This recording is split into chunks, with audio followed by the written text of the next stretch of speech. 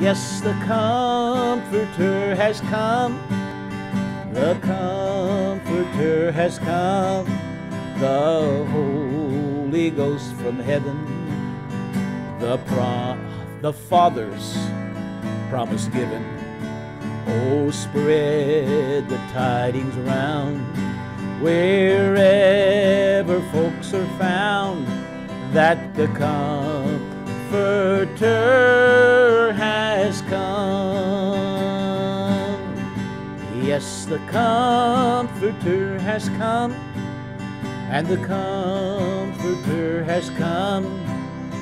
The Holy Ghost from heaven, the Father's promise given.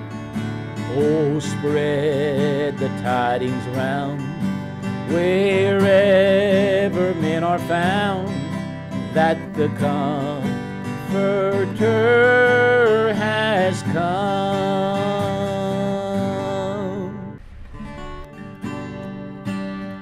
Well, I've got peace like a river. I've got peace like a river. I've got peace like a river in my soul.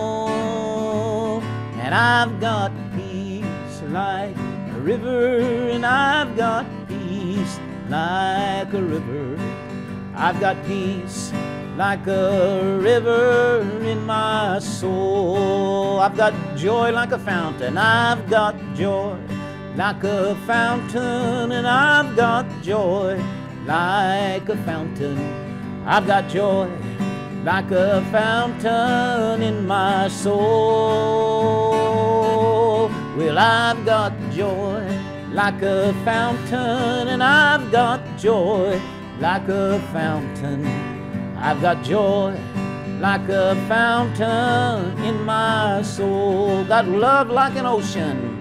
I've got love like an ocean, and I've got love like an ocean.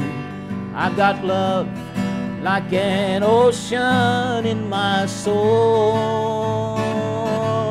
And I've got love like an ocean, and I've got love like an ocean. I've got love like an ocean in my soul. I'm going to sing that, I've got peace like a river again. As far as I know, there's a lot about peace in the Scripture, some great words from Jesus about peace. But the place that I remember in my mind where it talks about peace like a river is in Isaiah, where it's almost like God was lamenting about how His people had turned away from Him. And He said, oh, if only you had kept my commandments, then your peace would have been like a river. Wow. You know, anything that God tells us to do, it's for our good, so that we can have the best and the most out of life. And God says, oh, if you'll only follow me, if you'll follow my leading, follow my guidance, you will have the best that you can have in this world as far as life itself. Your peace would be like a river. I'll sing that again. And I believe if we're following Him fully tonight, and our trust is completely in Him, to the best of our ability, we can have that peace like a river. Well, I've got peace like a river, and I've got peace like a river. I've got peace like a river in my soul. Well, I've got peace like a river, and I've got peace like a river. I've got peace like a river in my soul. Are you going to read some scriptures, Sue, from? I am. Great. Hold it till I stop the air conditioner. The Word of God. We are not to live. We cannot live by bread alone, but by every word Jesus said that proceeds from the mouth of God. May His Word be our life. That air conditioning should stop in a minute. We're going to have to figure out how to deal with the air, since the intake element is here in the cockpit. Peace. It's interesting, Eddie, that was one of the topics I felt to read about. So don't put your guitar too far away now. It's right here. Yeah. The Lord will give strength to his people. The Lord will bless his people with peace. Psalm 29:11. Remember, this is out of Valerie Owen's compilation of scriptures. She calls it Healing in the Wings. It's been a blessing to so many people for so many years. Let me see. You can find this online at Amazon in ebook format, or you could look up Valerie Owen at yahoo.com and see if she has any that she could sell you. I don't see a date on this, but I know it was back in the 90s that she had this compiled. Okay, Psalm 119, 165. Great peace have those who love God's law, and nothing causes them to stumble. Proverbs 3:2. For length of days and long life and peace they will add to you. That is God's word. Will add length of days and long life and peace. God's word will add. Amen. So you're communicating there with folks, are you, Eddie? Yeah, I just went over to Facebook while you're reading there, Sue. Okay, Freddie Hall joined. You know, for the first few minutes, we just share and interact and share scriptures spontaneously.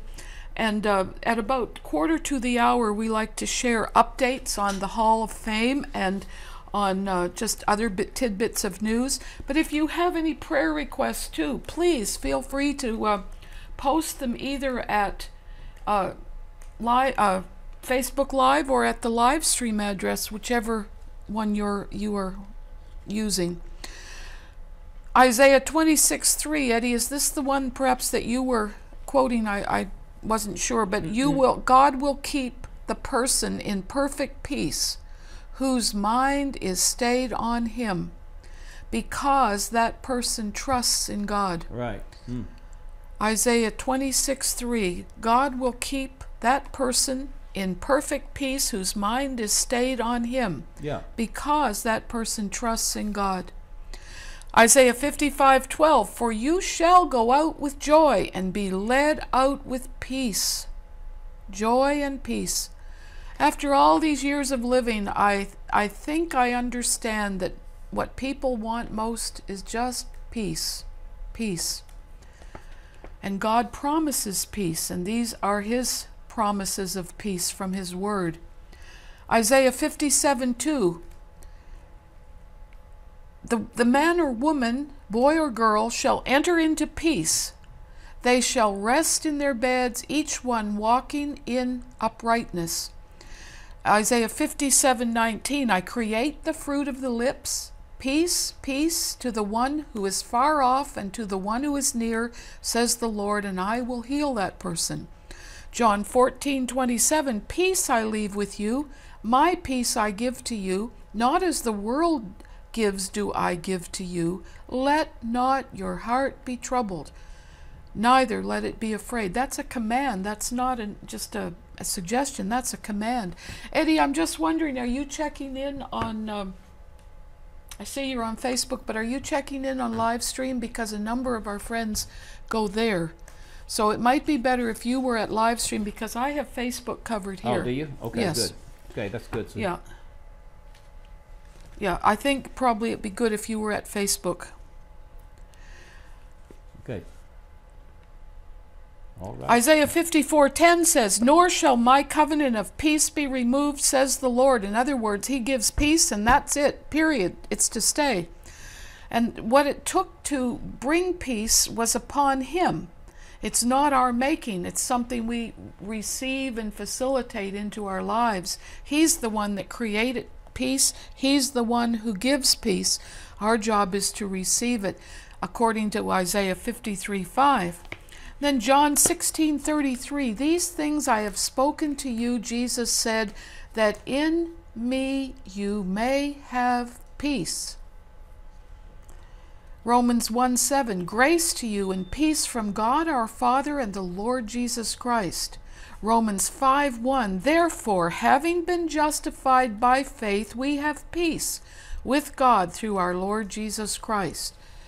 Romans 8:6. Oh, let's just go back to Romans 5:1 for a minute, Eddie. Okay. That peace doesn't come by contemplative prayer. A certain kind of settledness can come through these religious soul realm activities.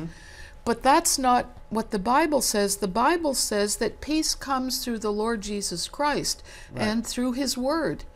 It's not something that we conjure up by certain religious postures and activities. It's something that we receive because Jesus has made it possible. And we simply facilitate that. We choose peace. So, are you with me there? Hey, is there anyone on Face? Anyone Valerie is on. Hey, Valerie. Came on. Wish you were here, Valerie, and that you were reading these. But that's okay. We'll let it go this week. Romans 5:1, therefore, having been justified by faith, we have peace with God. Not we might get it, but having been justified by faith, we have it. Yeah, that's a great promise. See, every word counts there. We have peace with God through our Lord Jesus Christ. Romans 8:6, this is a good one, Eddie, and I've heard you, well, it's been many years now, but I heard you teach an incredible message on this one. To be spiritually minded is life and peace. To be carnally minded is death. But to be spiritually minded is life and peace. Wow. Maybe sometime you need to teach that. Romans 14:17, for the kingdom of God is not eating and drinking, but righteousness, peace, and joy in the Holy Spirit. Kingdom of God isn't a government, Eddie, is it? No, it's God's government expressed in us and through What do you mean, us. God's government? Well, God wants to guide our lives. He wants to govern our lives. And so He does it by His Word and His Spirit. And yes, we are to learn from others and so on. But it's not an outward kingdom at this time. It will be one day. But at this time, Jesus made it very clear when He was standing before Pilate. And Pilate asked Him if He was a king. And He said, my kingdom is not of this world. If my kingdom were of this world, my servants would fight. But now my kingdom is not from here. But some folks today would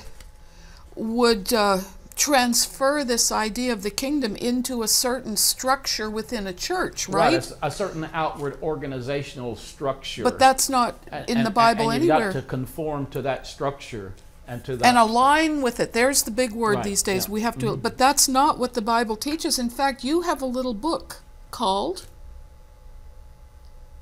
Pursuing Power. Are you with me? Right. Are you with me tonight? I'm with you, but I couldn't think of a name of a book related to the kingdom of God. So, yeah, Pursuing Power. Tell us about Pursuing Power. Although, see, I don't even talk about the kingdom of God in it. So that's why I had a hard time making the connection. But it's about, Eddie, yeah. Stop making excuses. Go but for it. It is about what you were talking about, the organizational structures.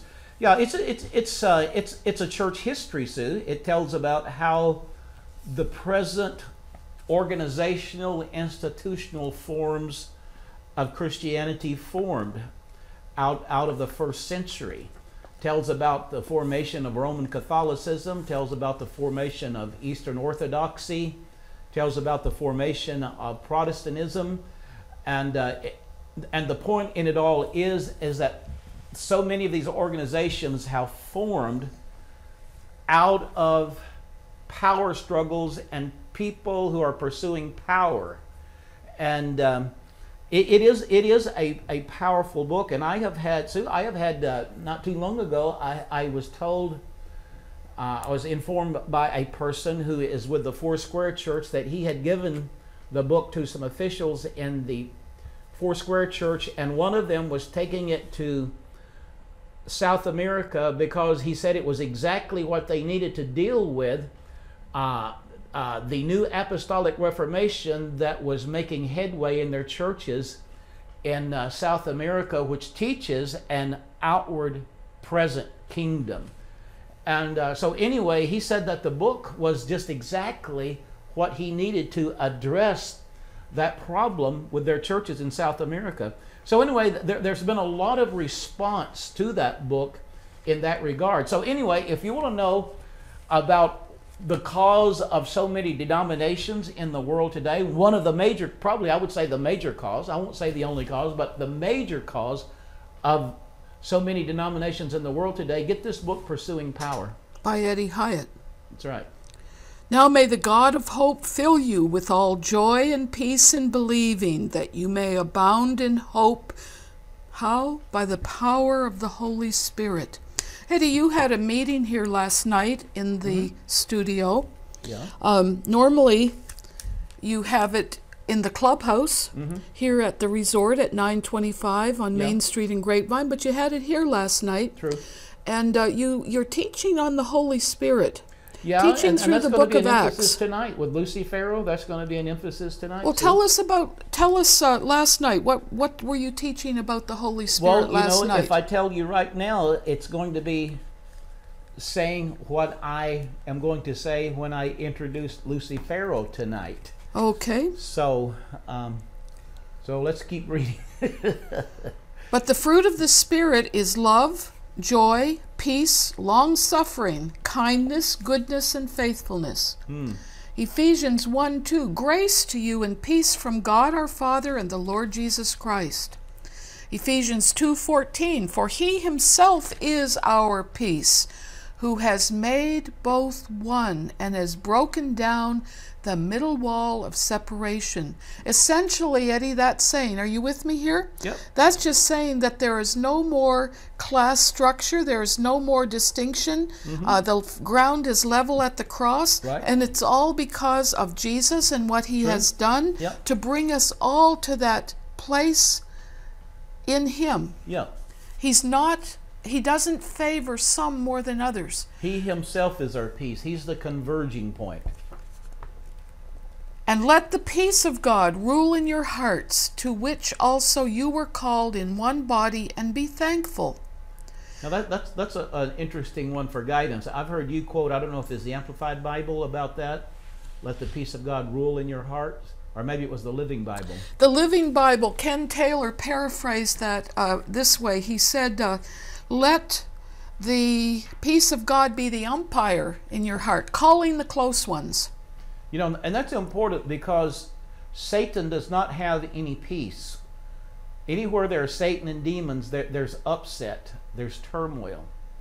And so one way we can discern, as it says there, let the peace of God rule in your heart. Let the peace of God be the umpire. Let the peace of God guide you. And I know, Sue, you and I both experienced this. When we first walked into this place, there was a sense of peace, right? Right. There was just an internal sense of peace. And so that is one factor in discerning God's guidance and God's direction. Follow the peace. Let the peace of God rule in your heart. And if there isn't peace, then what? What do you do?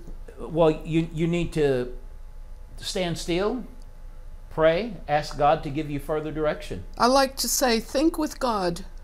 Ask him questions. He loves to talk to us. Yeah. He loves to hear us talk to him. Not just asking for things, but just saying, God, what about this?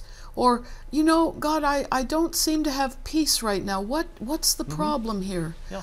When I'm in one room working and you're in another room working, and I'll be working along, you know, everything's going fine. All of a sudden, I don't have peace. I'm distracted. And what is it that I say? Are you okay? Eddie, are you okay?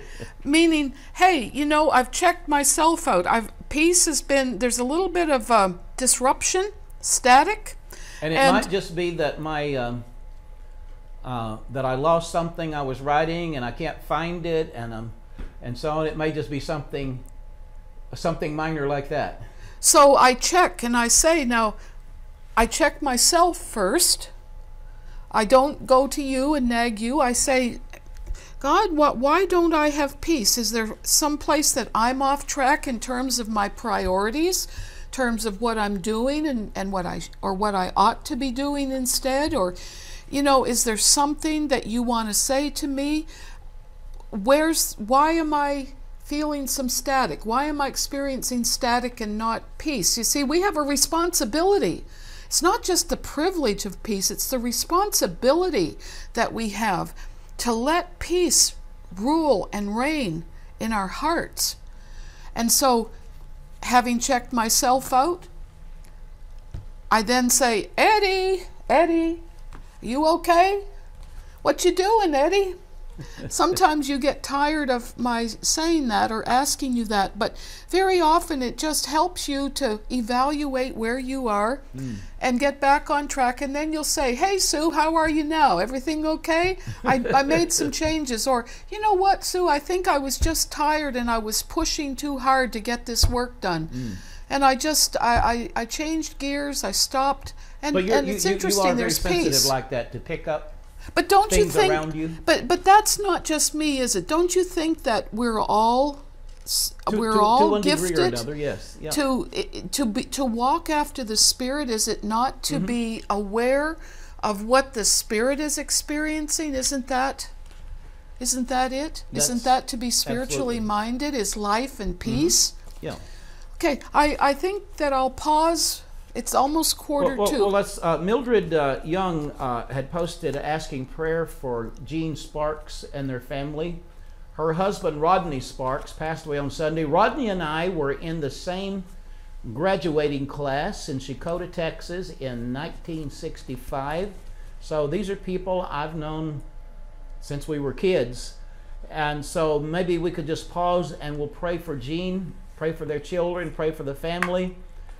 And they are having a gathering tonight at the funeral home for friends and family there in Paris, Texas. And so that means that a number of our friends who are normally on at this time are actually at the funeral home. Right. Delilah, Charles and Delilah checked in and said that they'd be late coming on. But the exciting thing about live stream, Eddie, is that it's there whenever people are able to be there. Yeah. It's so flexible. It's so wonderful. And Carmel in Athlone, instead of staying up half of the night to be with us, now she does it. She tunes in first thing in the morning when she wakes up.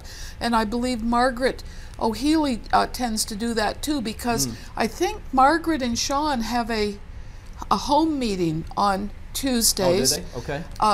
And so then they pick this up on Wednesday morning their time. Yeah. So these prayers, even though we're praying now at this time at 6:43 on Tuesday here in Dallas, these folks are going to be praying for Jean and the family. Yeah. So it's an ongoing thing. You know, Eddie, when we started video and satellite Bible schools through Word of Faith back in 1990? Or 91, 89? Well, we started the video in 79. It was it would have been about 1980. 1980, right, 1980. You remember how there would be, say Valerie would be teaching or Bill Kaiser would be teaching, and there'd be such a manifest presence of God in our class there in St. John. The anointing is preserved and communicated through, the recordings. That's what I'm trying to say here. Absolutely. So nothing is lost. So let's pray for Jean and her family. Yes, Father, thank you. Lord, I thank you that Rodney was a follower of you. And so we can be assured, his family can be assured that he is with you because he had put his trust in Jesus. And Lord, Lord, tonight we pray for Jean and his children and all of the family. Father, we pray in the name of the Lord Jesus Christ for your supernatural peace, that peace that we sang about, that peace that Sue read about. We pray for that supernatural peace from heaven to be in their hearts tonight, oh God. In Jesus' mighty name we pray, and we give you all of the praise, we give you all of the glory and the honor for it all, and we thank you for doing it in Jesus' name. Hallelujah. And Sue, there's one of my favorite, maybe my all-time favorite passage on peace, although they're all good. Oh, Richard Stewart. Hey, Richard. Richard Stewart, I've been wondering where you are, and there you are back. And Steve Arbo up in New Hampshire says, I agree in Jesus' name for peace for all of them. And my longtime second cousin and friend Carol Shipley is on. So it's exciting. Your second cousin? She's through the Holder family in okay, Holderville. Okay. I didn't know her mother was a Holder, and my grandmother was a Holder, and so we're related. I don't know what a second cousin is. It's, you know, right. How it goes. But the passage I was going to quote, Sue, is the words of Jesus in John 14, where he said, peace I leave with you. My peace I give to you. The supernatural peace of Jesus, seated at this moment at the right hand of God, with all power in heaven and in earth. He's not nervous. He's not wringing his hands. He is called the Prince of Peace. And before he left, he said, my peace I leave with you. Which, and the word is the word that is used when somebody would bequeath an inheritance to their posterity, to their children. And Jesus is saying, I'm leaving you my peace. That's your inheritance. I'm leaving you. Peace I leave with you. What kind of peace? It's not a separate peace from himself. It's his own peace. My peace I give to you. Let not your heart be troubled, neither let it be afraid. So, boy, I just believe tonight, as those of you maybe who are troubled, maybe you even experience a demonic attack of oppression against you. Well, we break it in the name of Jesus, and we declare your inheritance. Jesus left you an inheritance of peace, and it's his own peace that he has left with you as his child. So in the name of Jesus, we declare the peace of God throughout this stream, everywhere it goes. May it flow like a river throughout this stream and bring supernatural peace into hearts and minds everywhere, in Jesus' name. Hallelujah. Amen. Okay, well, let me do some... I turn my mic off when the air conditioning is working to keep the noise factor down, but I'm going to have to go ahead and deal with it here. I want to go ahead and do some announcements. Okay. For those of you who are perhaps new.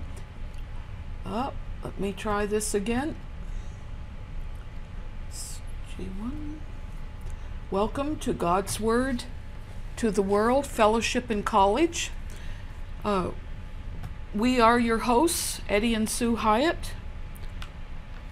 Tonight, the lesson, the study will be the life of Lucy Farrow. She was a black woman whom God used to ignite a very powerful, world-changing revival. We have 4 purposes here. The first is to bring peace, hope, and healing through biblical thinking and spiritual awakening. Purpose number 2 is to provide a safe place of fellowship, sound teaching, prayer, and praise. Purpose number 3 is to teach all that Jesus commanded, as he said in the Great Commission. And purpose number 4, to teach the truth about biblical manhood and womanhood and biblical relationships, and the truth that has been lost except during times of the outpouring of the Spirit in history, but that Jesus taught and the Bible teaches, accurately interpreted, is this. The Bible teaches the equality of women and men in terms of substance and value, privilege and responsibility, function and authority in all areas of life and leadership, ministry and marriage. Shared responsibility. Now here are some announcements. Most of you who are on know that our current major step of faith is the International Christian Women's Hall of Fame Research and Ministry Center. Its purpose, celebrating God's women of yesterday and today and creating world changers for a better tomorrow. This is something that God dropped into my heart 19 plus years ago. And in the past few months, we've been seeing this come to fruition. Here's a report for friends and partners today. We've been working on the gallery. Now here's a shot of the tea room here to my right. We're setting up the coffee maker and the teapot and all the goodies.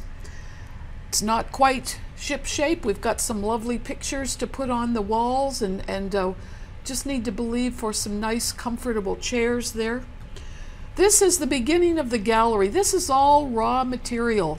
You'll see in the center back is a painting that Ildi Pergi, I know that's not the way you pronounce the Hungarian name. Forgive me, Ildi, if you're on. She painted a number of portraits of women from history, women who tend to have been left out. Now, this is a portrait of Pandita Ramabi, and the incredible thing about Pandita Ramabi is that she was named by the Indian government the Woman of the Year. India, the government named a Christian woman the Woman of the Millennium. She needs to be, we need to learn from her. And next to her, in this picture, you'll see a little red vinyl record. It's Christine Gibson, who founded Zion Bible Institute in the 1920s, and this she had a vision, and she's talking on this message about tarry till the vision will come to pass, tarry till it comes to pass. And then in front of that you'll see a little book written by my friend Pat Pickard in Bangor, Maine. She tells the story of Sister Christine Gibson. I'm eager to be able to share her life. I did get a little record player from Kohl's for $49 so that people who come into the hall will be able to actually hear Christine Gibson. So if you would like to pay for that or help to pay for that record player, $49. Amen. And then here's more raw material. You'll see there on the left, that's the stuff that will become a glass exhibit case. And then to the right, you'll see the raw material for the Catherine Bushnell and God's Word to Women exhibit. Okay, and then here, where are my Susannas, my Phoebes, my Amy's? That's the raw material for the exhibit. Lots of raw material.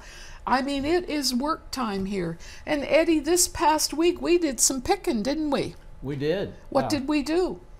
Well, the owner invited us, said he had he called it a warehouse where he had some furniture stored, and he invited us to go look, and if there was anything we wanted to borrow, he welcomed us to do so. So we did borrow 4 white chairs like that. And 3 other chairs, and nice three leather chairs, plus a number of beautiful frames and framed paintings. And some other decor. So it was fun. So God is providing. God is providing. You know, it's amazing. I'm just sitting here going through that. The $40,000 renovations is all paid.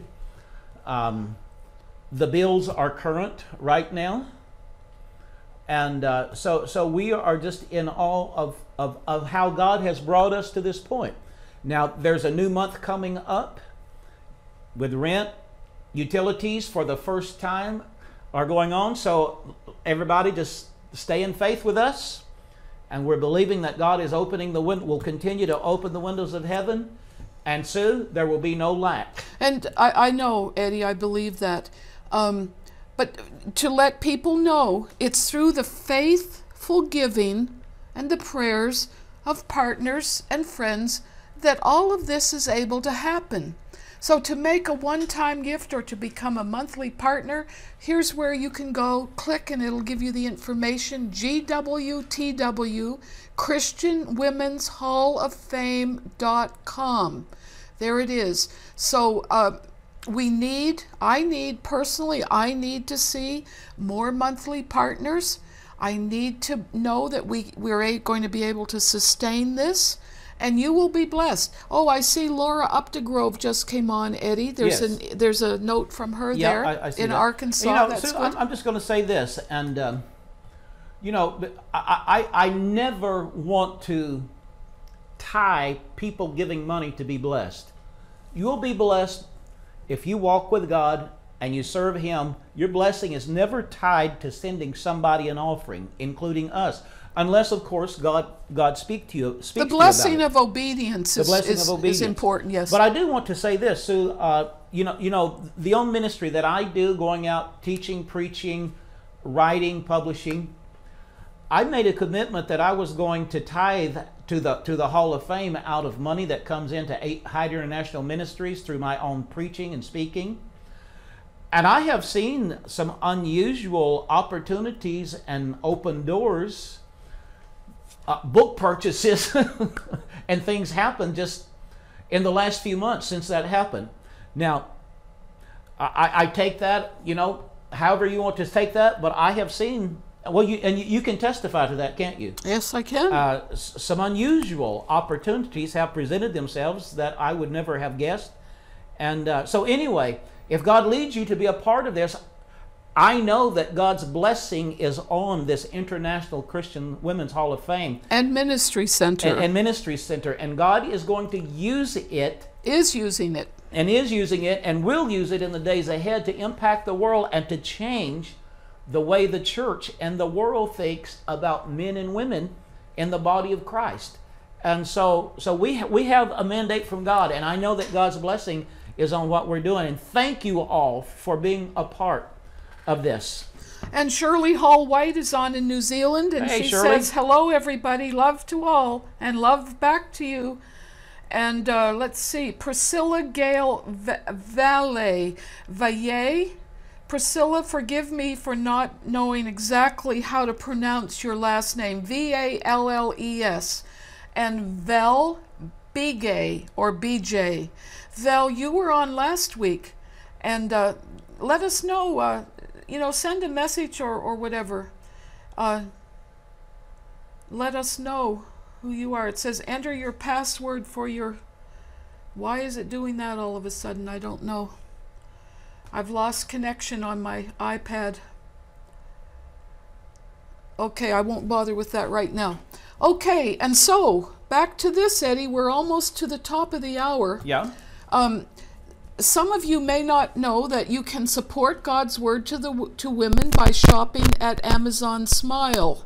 Whenever you sign up at Amazon, if you purchase things on Amazon, go to Amazon Smile and make God's Word to women your charity, and they will send a portion of your purchase price to God's Word to Women, and it will go into helping to sustain the International Christian Women's Hall of Fame. It's not just a matter of sustenance right now, is it? It's a matter of there's so much that is needed to create the gallery. We're still working on the studio. It's still a bit rough. It'll continue to improve. It just takes time and the investments needed. But the gallery is where we're investing now, and believe me, it's taking a bunch. Okay, so then if you want one of the flyers, let me know. I can email that to you. And Eddie is doing, as you probably know if you've been on much, you know that he does 2 outreaches in the Metroplex. One here at 925, the resort at 925 in Grapevine. And this week and next week he'll be holding that Bible study in the hall right here in the studio. Now, he's doing the Acts of the Holy Spirit today, a study in the book of Acts, and last night was so blessed. Then he's continuing. There are hungry people over there at Las Colinas, Eddie, at the resorts at Jefferson Ridge and Jefferson Park. Yeah. That's on Thursday night, so please feel free to join him. Okay. And this weekend, Sue, I'm going to be up in Paris and Reno, and I'll be with Charles and Lala Hicks Saturday afternoon at 4 p.m. So everybody there in that area, come on out. If you play a musical instrument, bring it. We'll have a great time of fellowship, worshiping God. I'll share what I believe will be an appropriate, timely word. And then Sunday night, I'm going to be at Lifeline Worship Center with Larry, Stacy Young, Mildred Young. Have you confirmed that? I have, yes. Oh, great. And so come out Sunday night, I believe it's 6 p.m. in Reno at Lifeline Worship Center. So looking forward to a great weekend.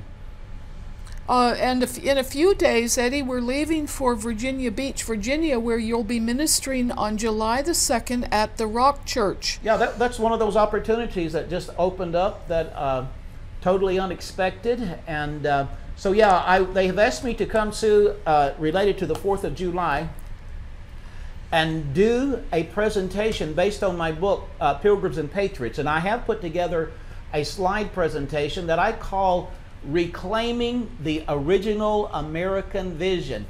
And it is very powerful. And interestingly, Christ for the Nations has asked me to come and do the same thing for 3 days, Wednesday through Friday, and I think it's at the first week of the beginning of the semester, the fall semester. I'll be presenting the same thing as the guest teacher there that week, Sue.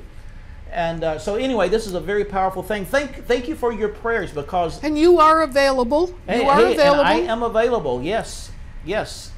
If anybody would like to invite me to come and speak, hey, I am available. Now on Friday, Eddie, I have an exciting visit from 2 key people from the Alumni Association at Regent University. In Virginia Beach, yeah.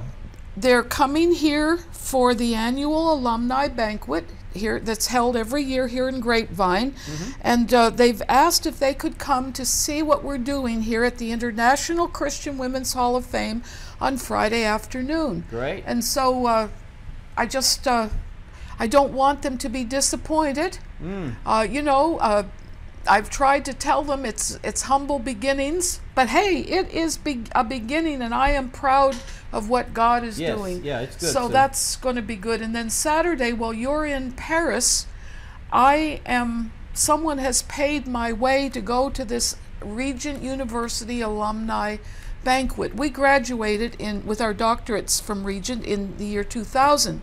And so we haven't been really involved in alumni associations, but it's such a blessing that people are... Oh, so is your sound on? Do you have your mic on? Yes. Okay, Martin up in Cape Breton just said, is it me or is there no sound? Martin, are you hearing it now? Okay, Eddie, it's time for Lucy. It's the top of the hour, All so right. Why don't you go ahead and dig in there, boy? Okay, let's...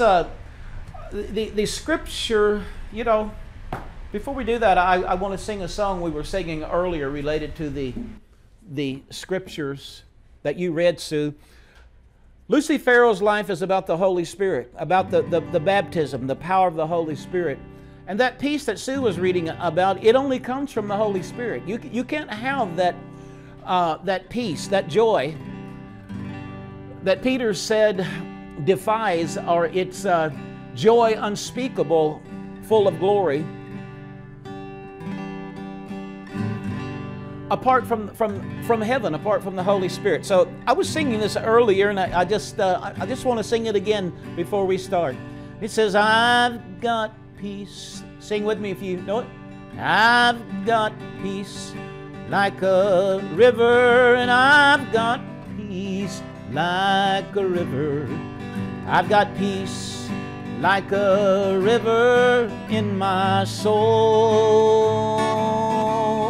And I've got peace like a river, and I've got peace like a river. I've got peace like a river in my soul. Amen, amen, amen. And you can have that peace like a river in the midst of the most trying situations, because it doesn't come from your outward circumstances and situations. It comes from heaven. It comes from the indwelling, from the inside, from the indwelling Holy Spirit. You know, this woman we're going to talk about tonight, Lucy Farrow, she, a black woman born in slavery, she was really the one who ignited the great Azzua Street revival in Los Angeles. I know that William Seymour is normally given all of the credit for the revival and so on, and very deservingly so. He is given credit because he was very prominent there and the recognized leader. But what I'm going to show you tonight, there was no outpouring of the Holy Spirit. There was nobody baptized in the Holy Spirit. The gifts of the Holy Spirit did not begin to flow until this woman, Lucy Farrow, came there and began laying hands on people. Now, for some reason, my phone is ringing, so I'm going to turn the sound off so that I don't experience that kind of interruption. Nobody was baptized in the Holy Spirit.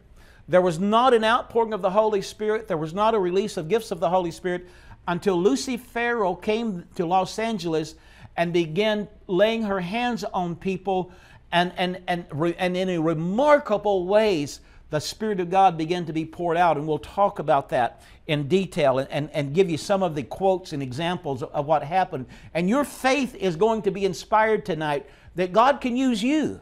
Yes, God can use you to ignite revival.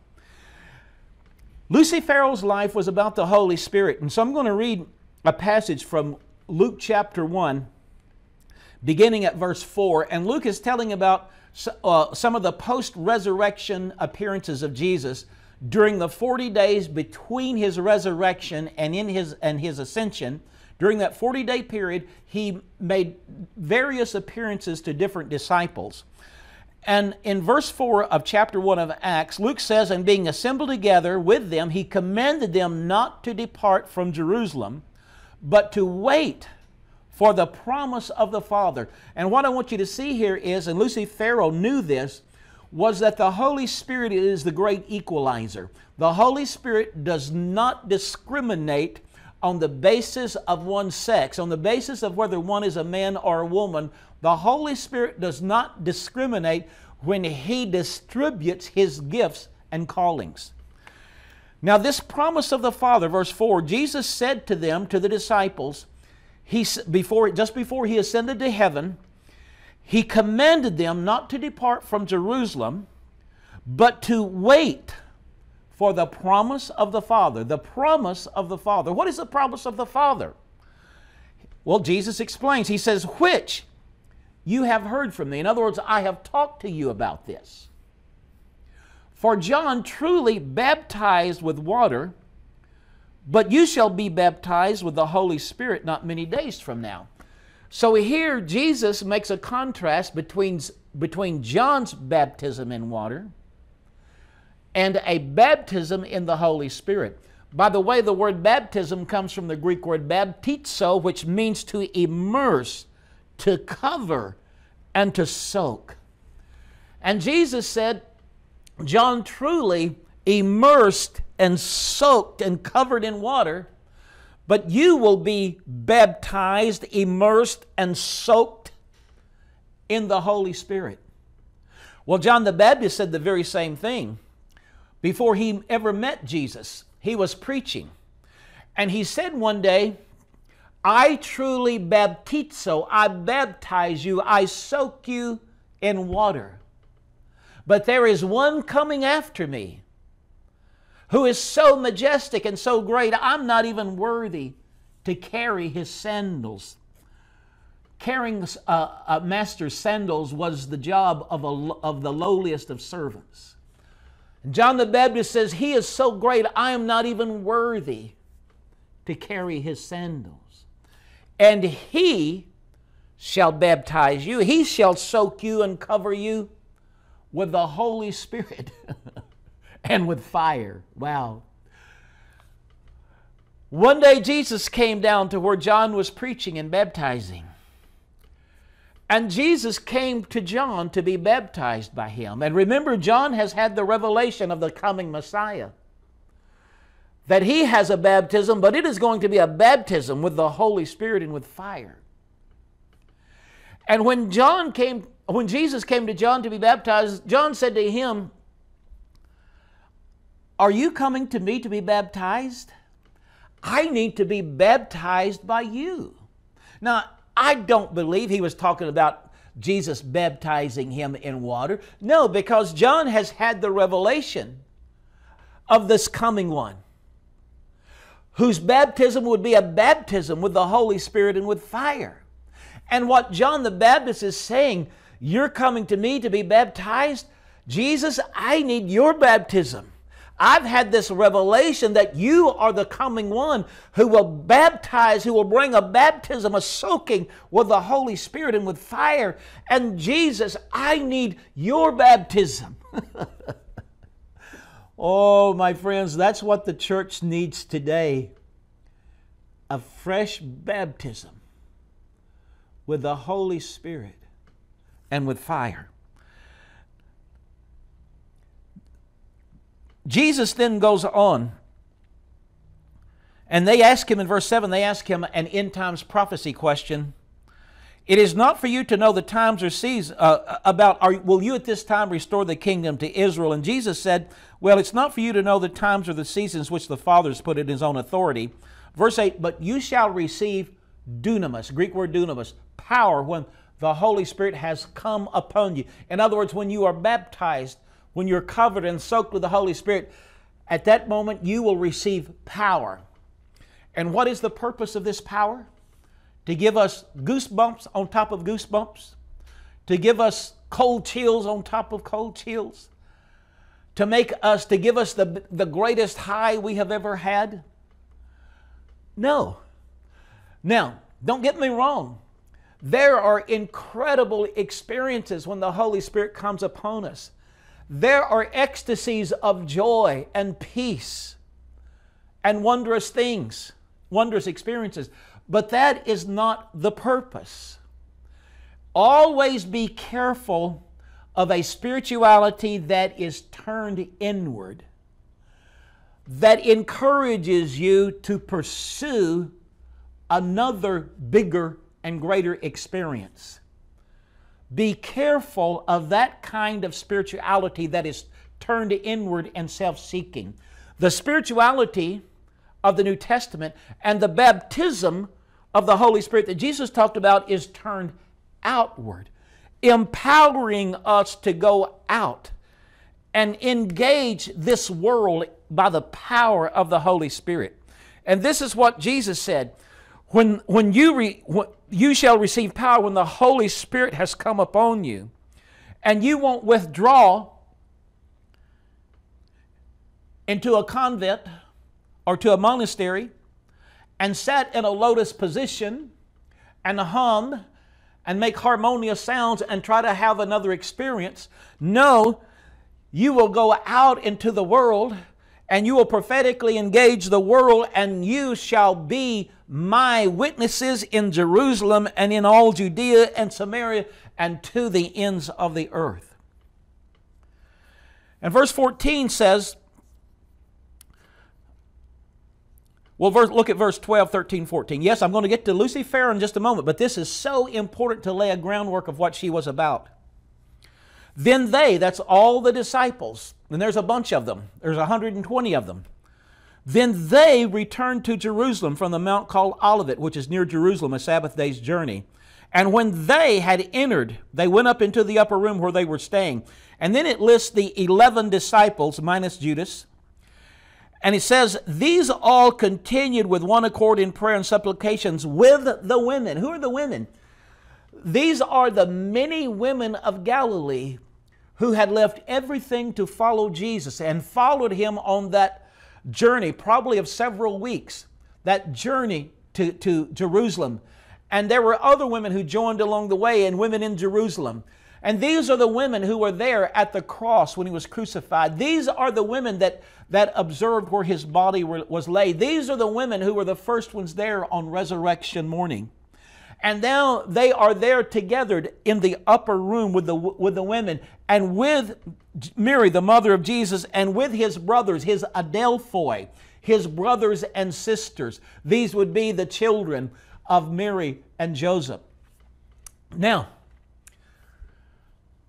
So there is no indication that in the upper room there was any segregation. The men were not on one side and the women on the other. Every indication is they were all there together in one accord. There was an internal unity and harmony. And then verse chapter 2, when it tells about when the day of Pentecost had fully come, they, who? These 120 women and men. I suspect that the women outnumbered the men, because in Luke chapter 8, Luke, who is writing this in his gospel, he referred to certain women by name who were following Jesus, and then he used the word, he said, and many others. Many other women who were following Jesus. I have a feeling that in the upper room, the women outnumbered the men. And what happened? They were all together in one place in one accord, and suddenly there was a sound from heaven as of a rushing mighty wind, and it filled the house where they were sitting. And there appeared to them divided tongues as of fire, and one sat upon each of them. All of them, the men, the women. There was no discrimination based on one sex. The men and the women, all, they had these tongues of fire that sat upon their heads, which was a picture of the fire, the passion of the Holy Spirit that is now going to empower them to go forth and to speak and to be witnesses of Jesus in the power of the Holy Spirit. And verse 4 says, then they were all, how many? All 120 of them. Not just the men and the women, they were all filled with the Holy Spirit. For what purpose? So that they would all be witnesses unto Jesus, so that they could all proclaim, preach, and teach the message of Jesus in Jerusalem, Judea, Samaria, and to the uttermost parts of the earth. And there appeared to them divided tongues as of fire, and one sat upon each of them. And they were all filled with the Holy Spirit, and began to speak with other tongues as the Spirit gave them utterance. The Holy Spirit is the great equalizer. Church doctrine and tradition discriminates, but when the Holy Spirit is given free rein, He is the great equalizer. And He filled all of them on the day of Pentecost. And this is the pattern that God wants us to follow today, where that we are open to the Holy Spirit coming upon and God using any one of us in our midst, whether a man or a woman, whether black or white or brown or red or whatever. And this is what we see in the life of Lucy Farrow. Very little is known of Lucy Farrow's early life, except the fact she was born in Norfolk, Virginia, probably in the year 1851. She actually was born into slavery. Her parents were slaves. And so, as a black woman living in the South during Reconstruction was because the South was so destroyed, there was attempts after the war was over to bring Reconstruction and so on. But also there were these attempts to preserve the Southern way of life, and so there was much discrimination and hostility during these years. And so as a black woman living in the South during Reconstruction, life would not have been easy. But in spite of being continually confronted with prejudice and injustice, she became a powerful voice in the early Pentecostal revival, and she provided the spark in Los Angeles that ignited the revival that has spread around the world and today has impacted all of Christendom around the world. She is an example of how one can become a force for God and good, even in the most difficult and aggravating circumstances. She is an example of how you don't have to become a victim in life. You can be a victor regardless of where you were born, regardless of the circumstances in which you grew up. You don't have to be a victim. You can be a victor through Jesus Christ, whom Paul said has made us more than conquerors. And John says, greater is He that is in you than he that is in the world. Did I hear you start to say something, Sue? It's okay. Oh, okay. Yeah, feel free to give input as we go okay. along. What I thought to say was, it's interesting that Seymour is almost worshipped by many as the great leader of the Azzua Street revival. How many have actually heard what you're telling us about Lucy, who was in fact Seymour's pastor? Yeah. How you know, she has been being written out of history. Right, true. So she is one of the women that we're actually writing back into history. That's what absolutely. I wanted to say. Yeah. Go for it, Eddie. Lucy is like Luke 12:27, where Jesus said, "Consider the lilies, how they grow." Now, one thing about the Middle Eastern lilies, the wild lilies of the Middle East, they're very beautiful, but they're not hothouse plants. They grow in very rough and rugged terrain, and they can survive all kinds of atmospheres, the heat and the cold. and Lucy Farrow was not a hothouse plant, and you are not a hothouse plant. You don't need a controlled, protected environment to become all God wants you to be. That's what Isaiah was talking about in one of his prophecies of the Messiah, where he described the Messiah as a root out of dry ground. In other words, there's nothing in the surrounding environment to cause him to be whom he would become. It would be because of the internal life and the resurrection life that would cause the Messiah to become who he would become. And I want you to know you have that same life in you. So you too are a root out of dry ground. Lucy Farrow was a root out of dry ground. She came forth not because she had a nice cozy environment. It was because she became totally dependent upon that inner life of the Holy Spirit. And she learned to walk in the Spirit and to be guided by the Holy Spirit. And that is the key in all of our lives. It's not our outward circumstances that should dictate our lives. It should be that internal life of the Holy Spirit and our total trust and our developing of a sensitivity to the Holy Spirit and being led by Him in all areas of our life. Somewhere along the way, Lucy Farrow came to know Christ. And somewhere along the way, she wound up in Houston, Texas, pastoring a small black holiness church in Houston. Now, the Holiness Revival was a revival that emphasized John Wesley's doctrine. It was an offshoot of the early Methodist revival, which was a powerful revival throughout the United Kingdom that also came to America, had a powerful impact in America, and impacted all races of people. And one thing that was unique about the Wesleyan revival and the Holiness Revival, that and those terms can be interchangeable, the Wesleyan revival, the Holiness Revival of the 19th century, of the 1800s, a unique thing about their doctrine, they taught a doctrine of sanctification, a doctrine of cleansing. That's what sanctification refers to. It refers to a cleansing. It can also refer to a special setting apart for a special purpose. But the Wesleyans and the people of the Holiness Revival, they taught what they call a second blessing. That there was a second blessing of sanctification, of cleansing, where the Holy Spirit would do this powerful work in a person's heart and would give them the power to live an overcoming life. And so Lucy Farrow obviously had become a part of this great holiness revival of the 19th century. And here in the early part of the 20th century, she winds up in Houston, Texas, and she becomes the pastor of a black holiness congregation in Houston. One of her parishioners is a black man by the name of William J. Seymour. He is a member of her congregation.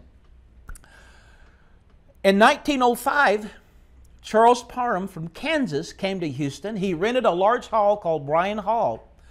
And Charles Parham had been the the director, the overseer, whatever name you want to call him, but he had been the director and the founder of Bethel Bible School in Topeka, Kansas, and at the beginning of the 20th century, on January 1st, 1901, he and his students had been seeking God for an outpouring of the Holy Spirit. And there was an outpouring of the Holy Spirit, and virtually everyone in the school had an experience of speaking in tongues. And so there were some real hardships after this and opposition, but Parham continued to preach this baptism in the Holy Spirit, he called it, with what he called the Bible evidence of speaking in tongues. He believed that it was the biblical norm for people who had this experience of a spirit baptism to speak in tongues. He came to Houston, Texas. He also emphasized divine healing. He came to Houston, Texas, there was a real miraculous healing that took place in Houston, Texas, of the wife of a well-known lawyer, and it brought the crowds out. And he was also preaching about this baptism in the Holy Spirit. Lucy Farrow came out to the meeting, and somehow she connected with the Parhams, and they obviously were very impressed with her because they invited her to return with them when the meeting was over and they went back to Kansas. So Lucy Farrow turned her congregation over to William Seymour, and she traveled back to Kansas City with the Parhams and stayed with them in their home. And while she was there, she experienced this baptism in the Holy Spirit, and she spoke in other tongues like they did in Acts 2:4 on the day of Pentecost. Well, after a few months, they all returned back to Houston, the Parhams, Lucy Farrow with them, and he decided to start a Bible school. Lucy Farrow reconnected with her church, and she encouraged William Seymour to attend this Bible school because she wanted him to learn about this baptism in the Holy Spirit. So he enrolled in the Bible school, and Lucy Farrow, showing the humble servant heart, volunteered to be the cook for the Bible school.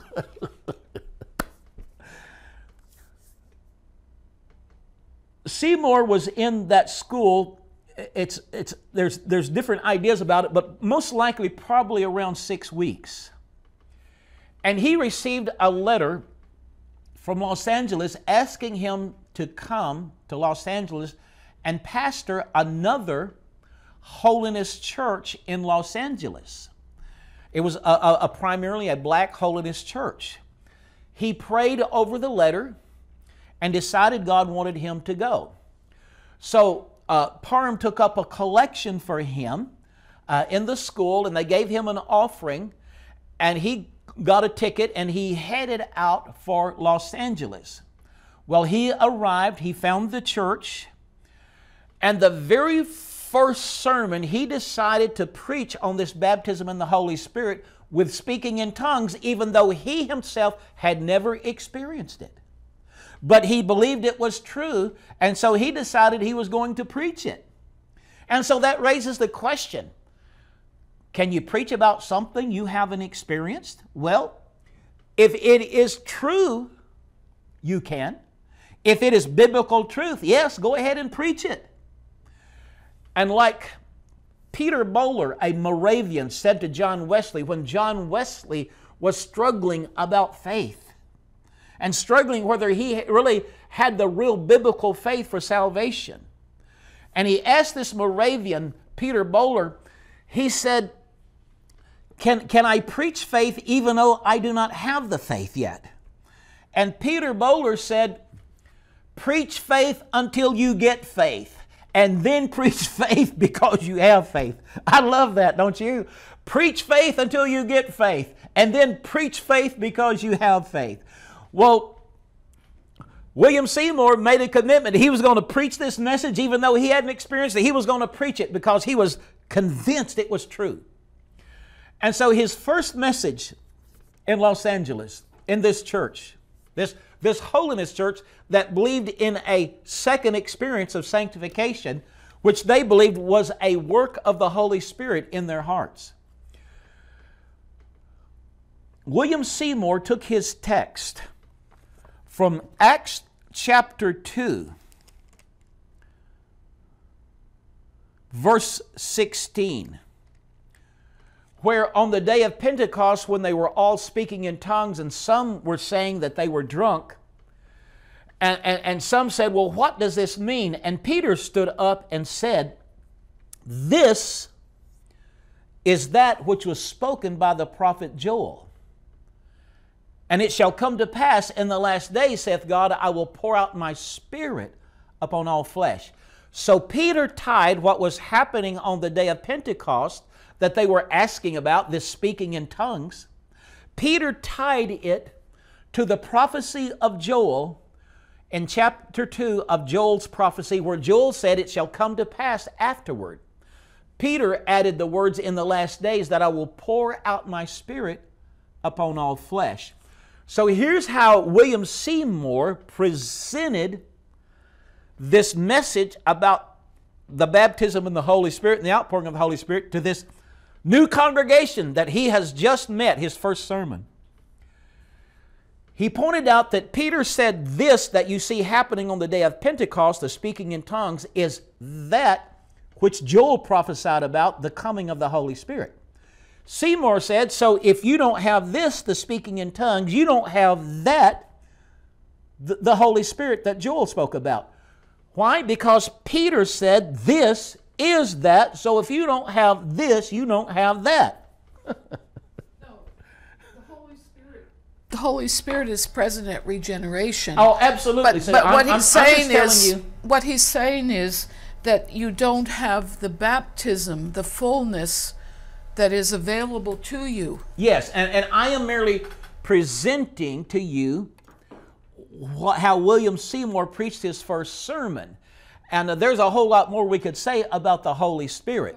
So no, I do not believe that the Holy Spirit is tied to speaking in tongues.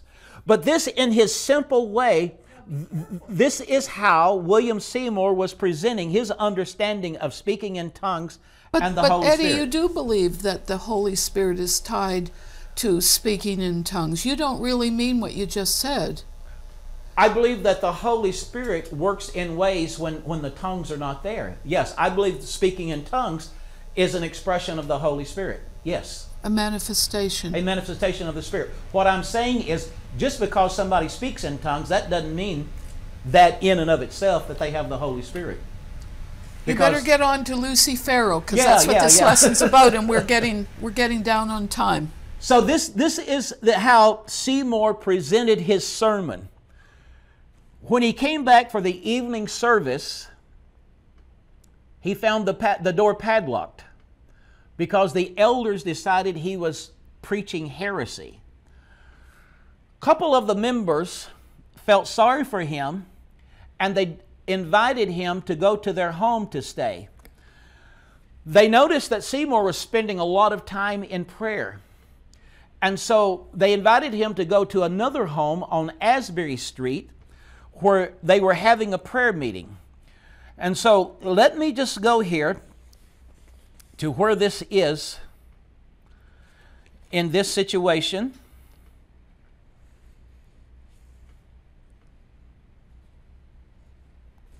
Just bear with me because I want to get the people's name where he was staying on Bonnie Bray Street, or where he was the prayer meeting.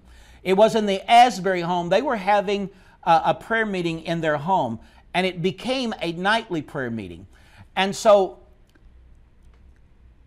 Seymour was staying in the home of Edward Lee and his wife.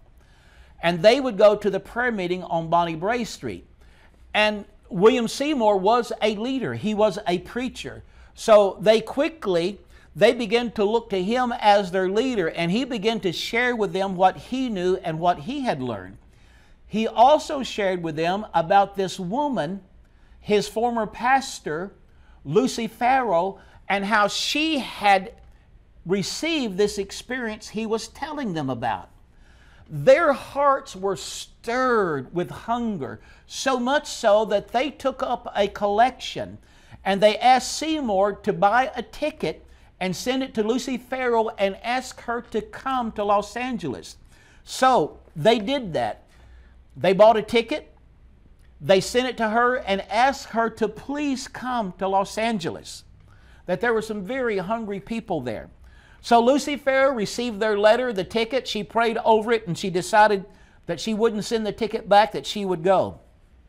So she arrived, and they'd given her directions to the Edward Lee home where she would be staying. And when she arrived there, she arrived early, and Mrs. Lee was there. Edward Lee was the custodian of one of the big banks in downtown Los Angeles. Well, when he came home, he was so hungry for this baptism in the Holy Spirit that William Seymour had been telling them about, and had been telling them about Lucy Farrow and how she had this experience and how the blessing of God was upon her. And when, after a brief introduction, Edward Lee immediately said to Lucy Farrow, "Sister, please lay your hands upon me so that I might receive this gift of the Holy Spirit." Lucy Farrow responded in a way that is very telling about her walk with the Lord. She said to him, "I can't do it unless the Holy Spirit tells me." Wow. So she did not have an assembly line approach, praying with people. Probably out of great challenges in life and facing great ordeals, she had developed a sensitivity to the Holy Spirit and had learned the importance of listening to the Holy Spirit and following that still small voice and following His guidance. And oh, how we all need to develop that sensitivity to that still small voice, because the Holy Spirit does not always speak like thunder from heaven and flashing neon signs. Very often the Holy Spirit speaks in what in the Old Testament was called a still small voice, a slight nudge. But oh, when we develop that sensitivity to the Holy Spirit and we respond to His slightest nudges, incredible things will happen. And this is a key to the story of Lucy Farrow. Eddie, let's just put the pause button there for a minute. Could we just talk a little bit about this whole approach? Yes. And you need to help me with this, okay? Sure. Can we have a conversation about this? Sure, yes, Sue, yes. Thank you for sharing your thoughts here. You know, it is a tradition in much of charismatic and Pentecostal meetings and prophecy group meetings that you just line up and it happens. You know, the person who's in the teacher's chair, the prophet's chair, whatever it is, they're just supposed to push a button, bing, bing, bing, go down the line, pray. You know, I have never been free in my spirit to do that. I remember we were in one meeting here in Dallas, and I got another thought going through my mind, and I want to bring this up because this came to me this afternoon to share too. Yes.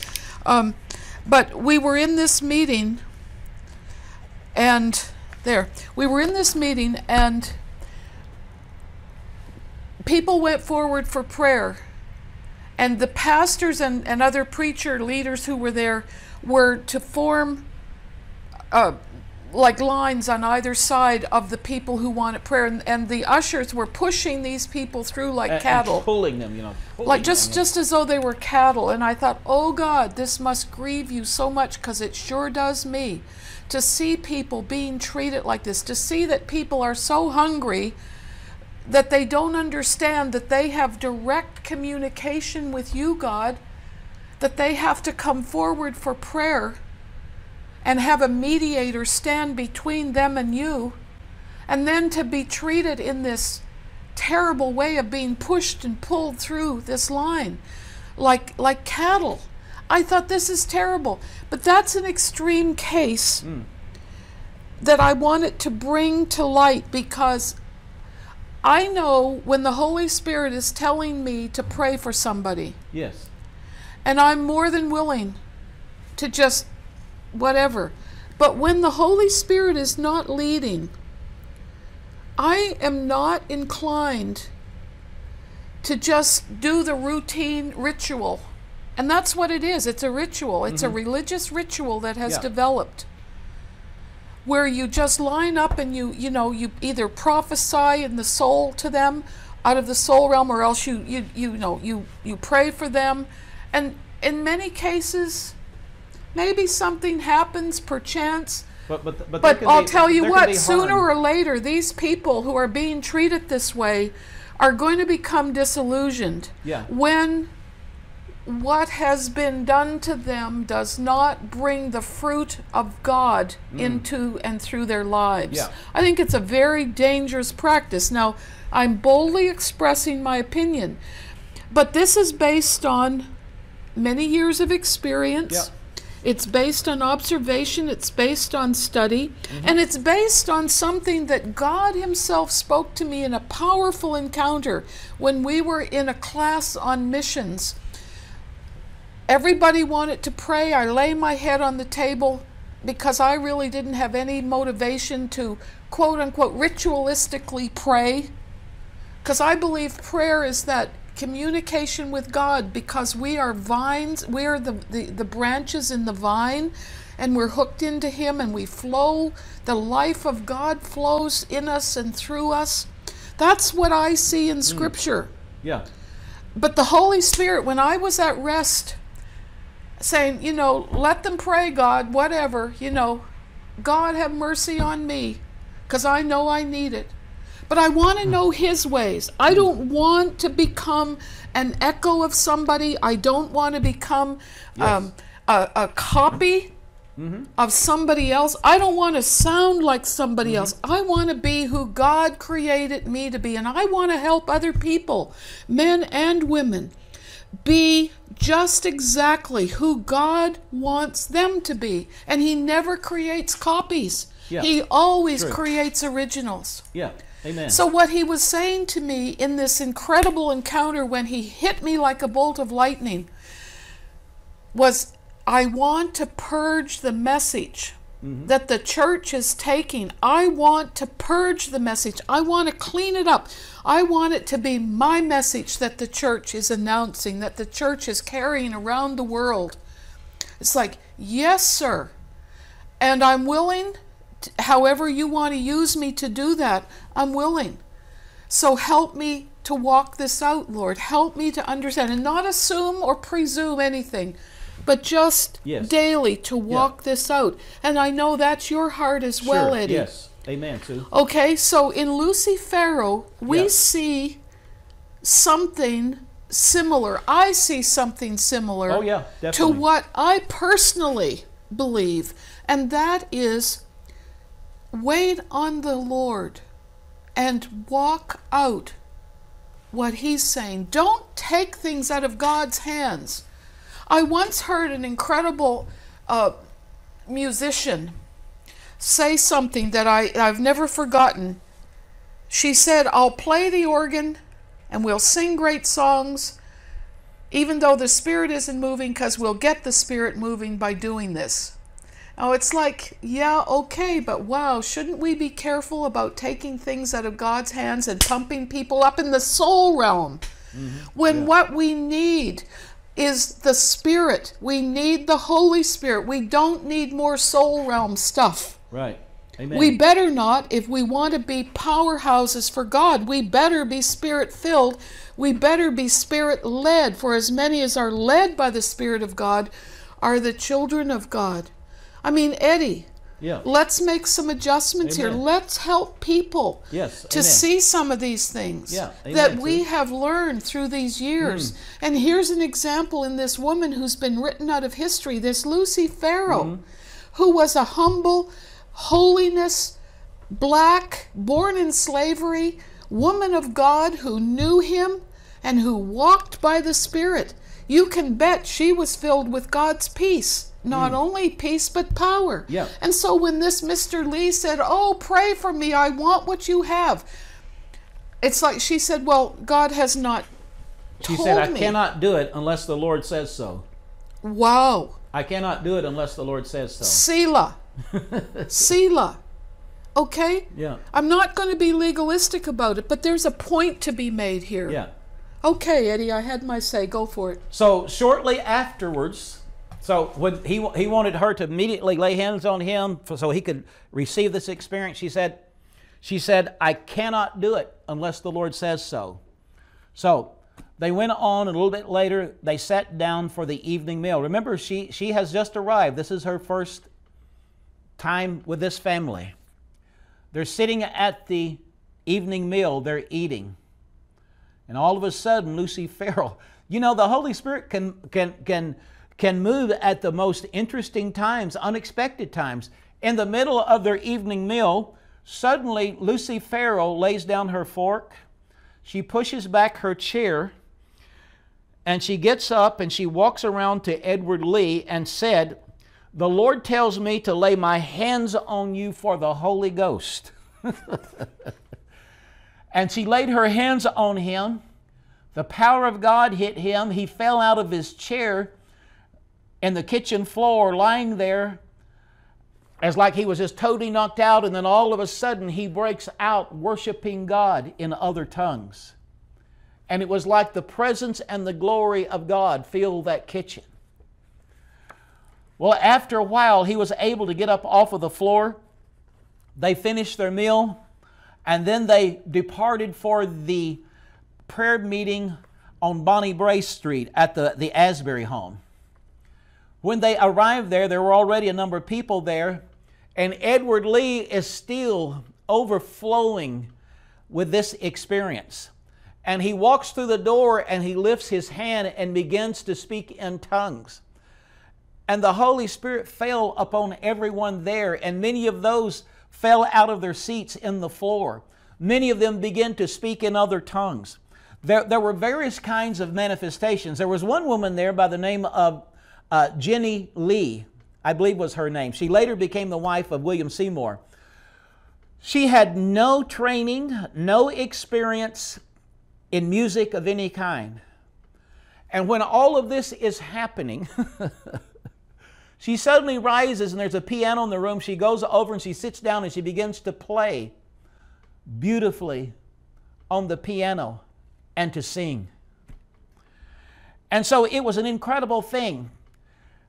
It was shortly after that, this house filled with people, and the crowds began to come and spread out on the lawn and in the yard, and this is a residential area. According to one account, there were so many people crowded into the house that the floor gave way. And so they realized they were going to have to find another place for their prayer meeting. And so they looked around and they found an old building that had once been an African American Episcopal church, but they had moved to a new building. And an individual, a builder, had bought this old building, and he was using it to store scrap lumber, and it kept a horse in it, used it as a stable. Well, they found this. They were able to rent it for $50 a month, and they cleaned out the bottom floor. It was a two-story building, and they set up some rough wooden benches. They made a pulpit in the middle of the floor out of wooden shoe boxes, and they opened up 312 Azzua Street for their prayer meeting. I believe it was on April 16th, 1906. They moved their prayer meeting there.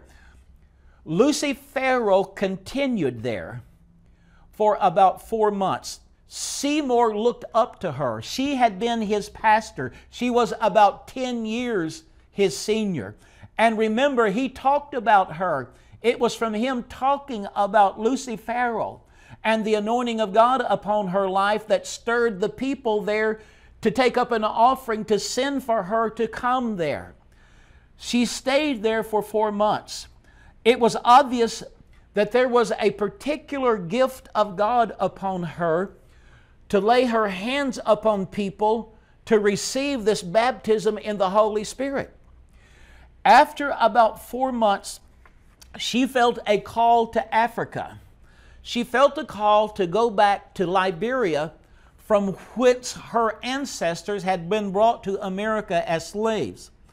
And so she left Los Angeles, and on her way, she was going to travel back to Virginia, her home state. From there, she was going to go to New York, and she was going to catch a ship to Africa, to Liberia. On her way to Virginia, she stopped in Houston, and she reconnected with Charles Parham, who was having a camp meeting in Houston, Texas. Now here is something very amazing. And this shows the power of how God can open doors, unusual doors in any kind of situation. If your life is in Him, you're following Him, and you are not reacting to circumstances around you, but you are proactive and you are responding to the Holy Spirit, God can open incredible doors. And so she stopped in Houston, Texas, and the unheard of happened.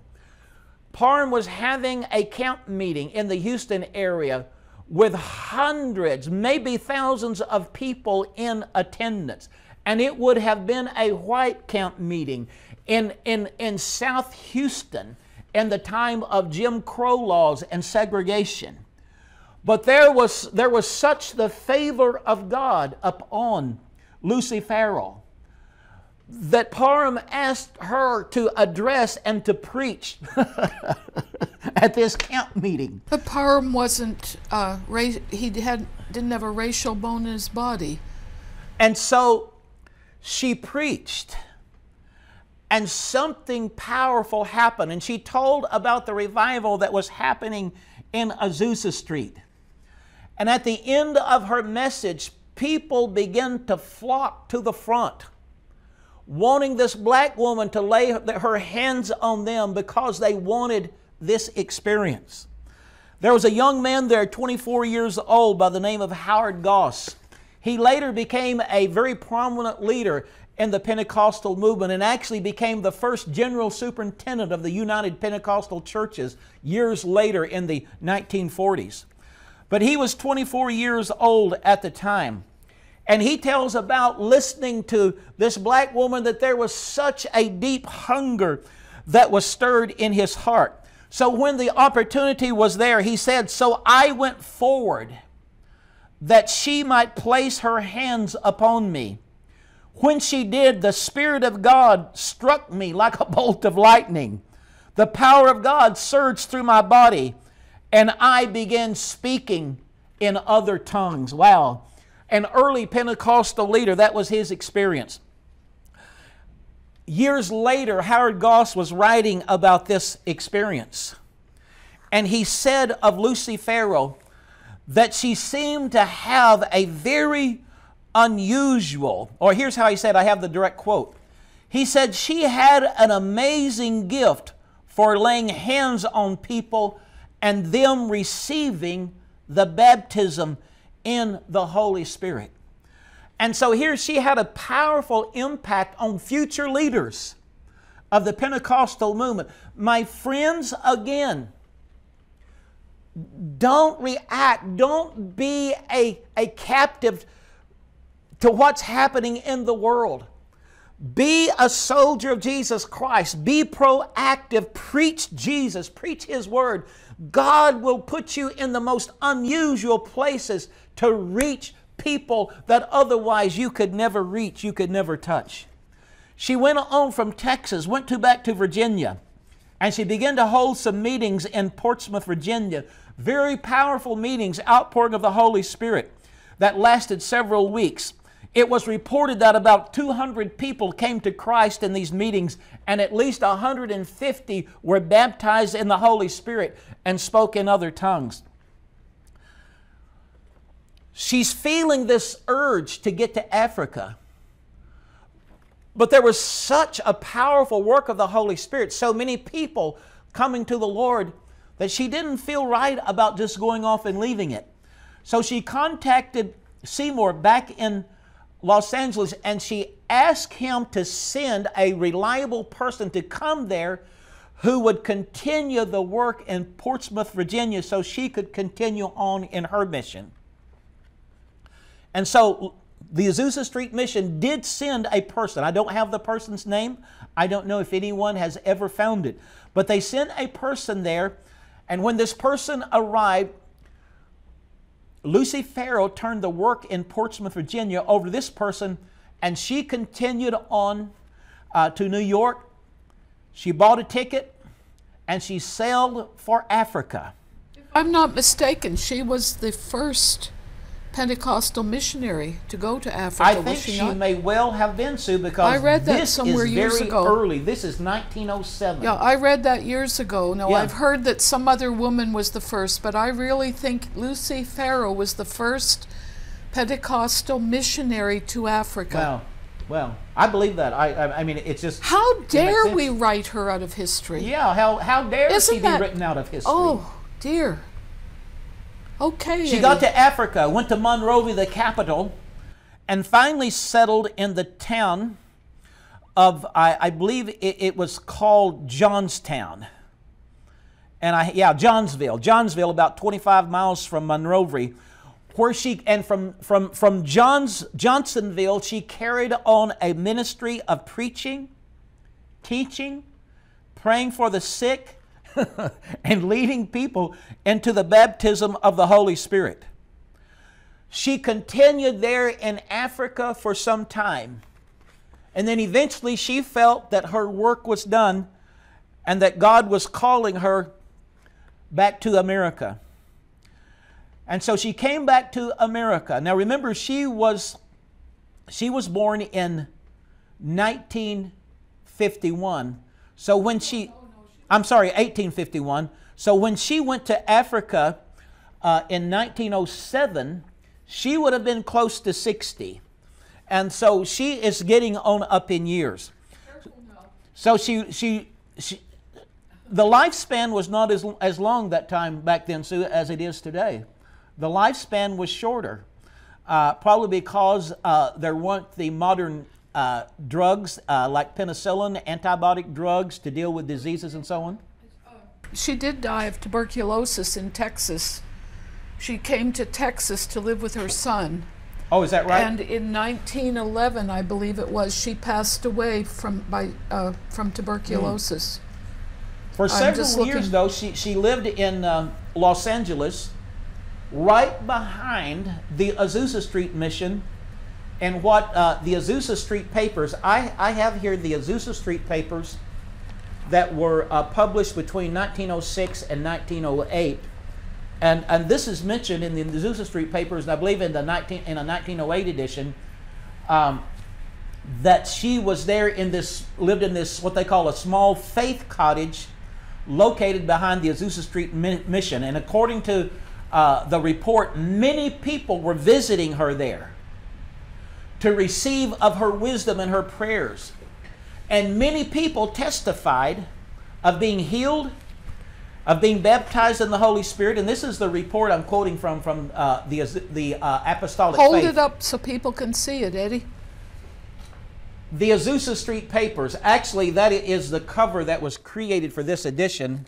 Tell them what it is. This is the first one. This is the paper that was published by the Azzua Street Mission. And this is the first one, September 1906. And the headline says, Pentecost has come. And the subtitle is, Los Angeles being visited by a revival of Bible salvation and Pentecost as recorded in the book of Acts. And who was it that ignited this revival? It was a black woman by the name of Lucy Farrow, who had been William Seymour's pastor and was 10 years his senior, and a person that he looked up to. Oh, Eddie, I wonder how many people have heard that. Even people who've studied in seminary about the Azzua Street revival. Mm-hmm. I wonder how many know the story of Lucy and how she was the person that God used to ignite the revival. Yeah, I mean, I don't think it's talked about that much. Here's something too that I want to say, and you will remember this. In 1984, the fall, when we came back to Texas after mm-hmm. being in Canada for 8 years, yeah, we attended quite an astounding revival here in the Metroplex. Mm-hmm. And God bless Norval Hayes. What a great guy. He was preaching, and there was a revival that broke out, and it was sort of like Norval's revival. But what's the truth behind that, Eddie? Well, Give us the truth. It started in the Bible school with a woman, and we may have to get Valerie to come over and tell this. Valerie Owen was waiting to teach, and it was being broadcast by satellite. It was after we had moved back here, so we weren't having it, but it was being broadcast by satellite. And Valerie was sitting, I think she might have been kneeling, and she was just talking to God and praying, getting ready to while teach Bill her Kaiser class. was leading praise and worship. Yeah. And all of a sudden, the Holy Spirit came upon her, and she became suspended. She couldn't move. Like Maria Woodworth Etter would And have she was done. seeing the clock, and the clock was getting up to where she was going to have to go and teach. And she tells about how she said, God, I've got to go teach. But it was like she was locked. She was suspended. And all of a sudden, the Holy Spirit fell. And not through this stream, and the phones begin to ring off the hook there. This is while Valerie is in this suspended state, worshiping the Lord. Yeah. And talking to the Lord about, it's time for me to teach, Lord. You know what time it is. And yet, here's what's happening while she's in this state, the suspended state. The phones start to ring from all over the world. And so we may have to get Valerie. Valerie's on tonight out there. Valerie, would you come over sometime and let's talk about that? But here's the thing. God used Valerie to ignite a powerful revival that was later quenched by human mistakes. Okay? Mm-hmm. But God used a woman again to ignite a powerful revival that was then attributed to a celebrity male. Okay? In other words, we have a personal, up-close example of a woman who was written out of history in relation to a very important event that Bill Kaiser leading in worship, Valerie becomes suspended in the Spirit as she's worshiping, and the Holy Spirit fills that Bible school and spills over into the evening revival services. But God used Valerie to ignite that revival, just in the same way that he used Lucy Farrow to ignite the Azzua Street revival. Right. You see?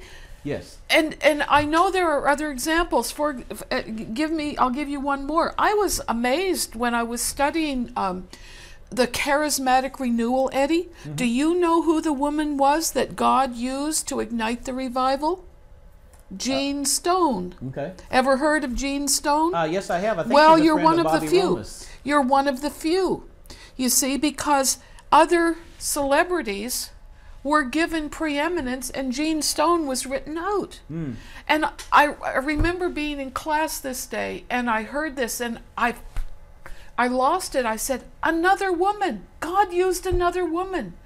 You see, as I was studying at ORU in this particular degree, I was through research and through lectures, I was hearing about all of these women that God had used that I knew nothing about.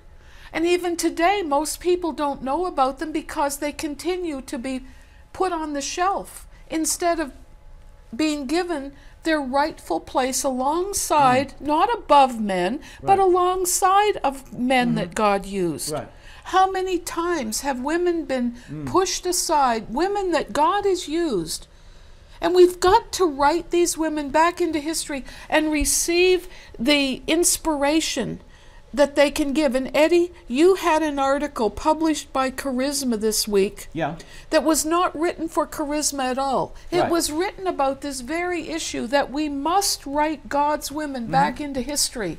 Could you deviate for just a moment and give us a good strong punch about that? Because that's the reason God has called, one of the main reasons God has called forth this International Christian Women's Hall of Fame and Ministry Center.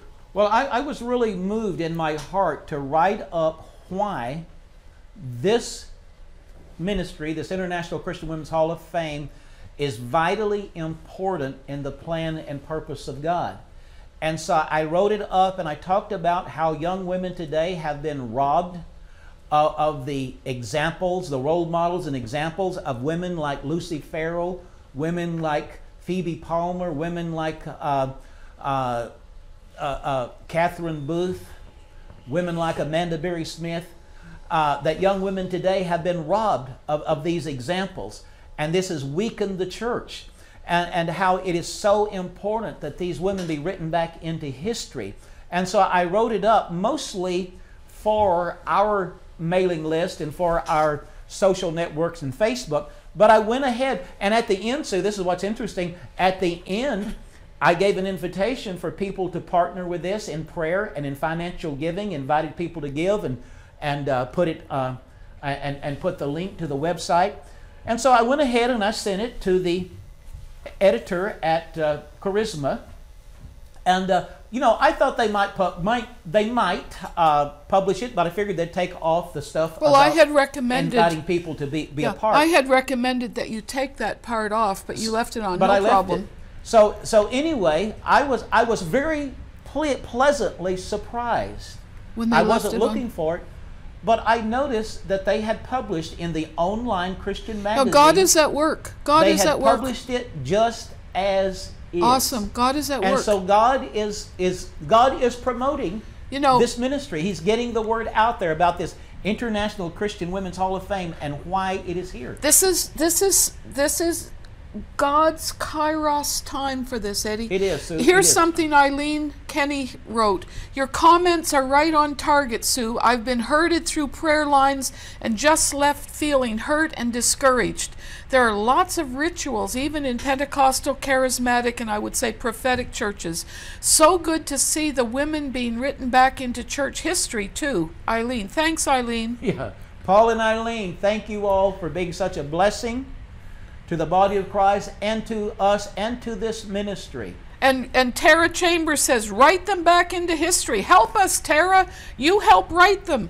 Talk to me about it. Now, she says to inspire us to create more history. That's right. Be a history maker. So we should mention that our friend Estrelda Alexander has written a book called The Women of Azzua Street. And I would love for her to come and teach an entire course on that. And she would have a write-up about she would. Lucy Farrow. You know, Eddie, back many, many years ago, I've lost track. It must be almost 18 years ago, Estrelda came to Grapevine and Euless, where we were living at the time. That's right, she did. Yes, she did. So she knows where we are. She came and she said, Sue and Eddie, what is it that you have in mind to do? At that time, we could not give her the vision that we now have. And she later had me speak at a conference she hosted at Lee University.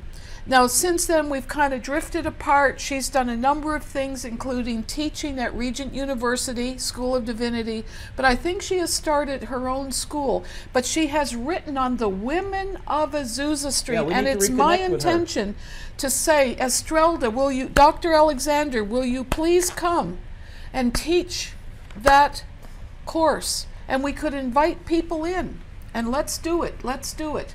So, in closing, let me say this again, and I also want to mention the things, just reiterate the things that we can learn. Lucy Farrow was William J. Seymour's pastor. She was about 10 years his senior, and obviously a woman that he looked up to. And in Los Angeles, when he wasn't seeing a breakthrough, he was telling people about her. Because why was he talking about her? Because she had been such an inspiration in his life.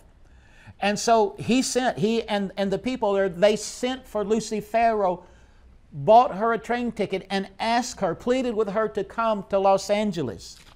And it was only after that Lucy Farrow arrived in Los Angeles and by the leading of the Holy Spirit began to lay her hands on people and pray with them, that the Azzua Street revival was ignited. Hallelujah, hallelujah. And then from there, the revival spread all over the world. And so what can we learn from Lucy Farrow? Well, we can learn that no matter your circumstances, no matter the family you were born in, no matter your circumstances that you are in right now, you can be a victor. Determine now that you are going to develop a sensitivity to the Holy Spirit. Just focus on your gift. Don't try to be like anybody else. Just focus on your gift. Focus on Jesus. Focus on Jesus. Be sensitive to His leading. Yes, and what I mean by that, Sue, focus on your gift. Don't try to be all things to everybody. Just flow in the gift that He has given you. Learn to be led by the Spirit. And trust God to open the doors. And as you focus on your gift and just exercise the gift that He has given you, doors will open beyond anything that you could ever have expected. Now, let's pray. Lucy Farrow helped ignite a great revival. That entire congregation there, we could say, in a sense, was baptized, soaked, immersed in the Holy Spirit. People might wonder why there is no picture of her tonight, and the reality is there might be one somewhere, but no one has. I have never found it. No, interesting. I have searched, and even the Params. So the entry in the what's the real large the dictionary? Yeah, which is Pentecostal Charismatic Dictionary. Even it does not have one of her. I And wonder. so- I wonder if the Params, Bobby Parham, would have. The Parham files might possibly have a picture because she lived with the Parhams for a while. Well, you know, we went through those files, and I don't remember seeing one. You know, back then I was not aware of you how wasn't aware to look for it. I was not aware of how strategic Lucy Farrow was, because everything was Seymour, and Lucy was somewhere Right. lost in the shadows. Yes. So yeah, we're true. now writing her But back. perhaps someone will be inspired to paint a portrait of Lucy Well, Farrow but not for a- the but- Hall of Fame. Yes, but it has to be a legitimate portrait, not an imaginary one, Eddie. You know what I mean? We can't just make up a picture of Lucy. Well, based on You what know- we know of her. I wish I could remember who her uncle was. Oh, it The was gr- Frederick Douglass. Frederick Douglass The famous abolitionist. was Lucy's uncle. Was Lucy's uncle, yeah. Very talented, intelligent, Articulate. leaders at a critical time in history. Wow. So this baptism, Lucy Farrow was all about this promise of the Father. This baptism, this soaking in the Holy Spirit. And you know, when the Holy Spirit comes and there's this baptism in the Holy Spirit, our senses are lifted and heightened in every way. And that is what the church needs today. And we desire, we want a fresh infusion, outpouring, fresh baptism in the Holy Spirit. So in closing tonight, I want to, if you realize that this is really what the church needs today. And I find that in the book of Acts, the same people who were filled with the Holy Spirit in Acts 2, they are filled again in Acts 4 as they're gathered together praying. And it says the place where they were shaken was, the place where they were praying was shaken, and they were all filled with the Holy Spirit and spoke the Word of God with boldness. These are the same people in Acts 2. So there can be these continuous fillings, baptisms, manifestations of the Holy Spirit in our lives. Folks, this is what the churches need today. Not a new program. Not another program. We need a fresh baptism. Not a method. Of the Holy Spirit. Not another Not method. another method. Not a new order. No. But a fresh baptism of God's Holy Spirit. Let's pray that for ourselves right now. Ask in faith. A wonderful promise in Luke, I think it's chapter 13. Jesus was talking about prayer. And He said, which of you is a parent? If a child asks you for an egg, would you give him a stone? If he asks for bread, would you give him a stone? If he asks for an egg, would you give him a scorpion? Of course, no decent parent would even consider that. And then Jesus said, if you being evil know how to give good gifts to your children, how much more will the Heavenly Father give the Holy Spirit to those who ask Him? Remember, Jesus called it the promise of the Father. And here He says, how much more will the Father give the Holy Spirit to those who ask Him? Would you agree together with me, and let's pray?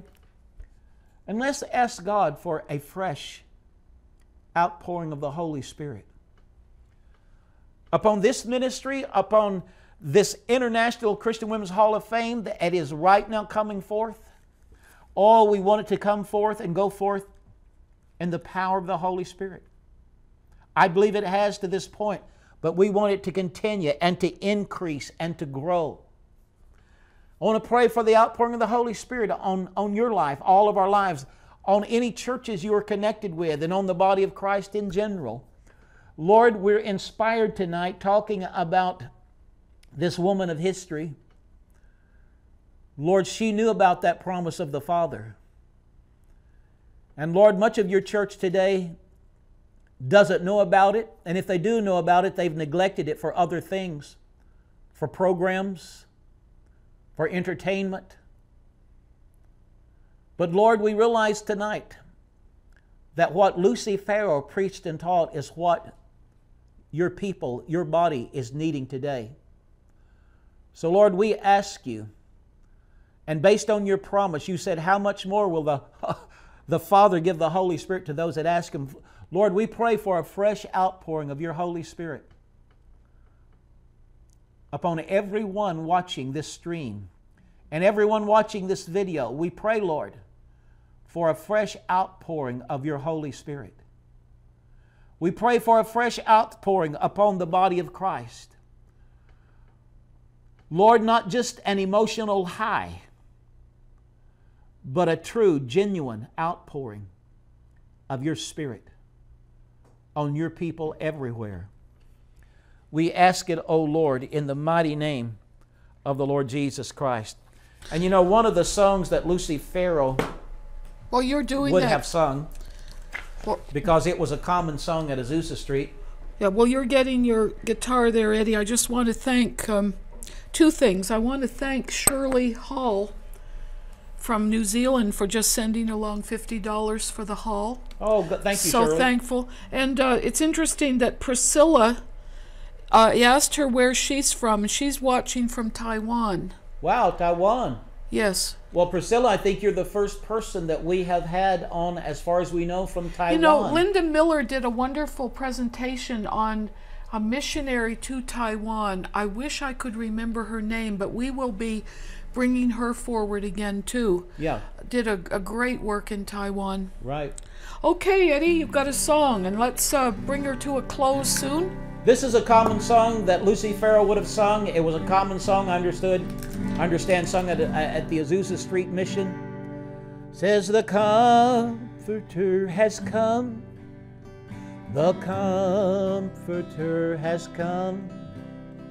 The Holy Ghost from heaven. The Father's promise given. Oh, spread the tidings round. Wherever folks are found, that the Comforter has come.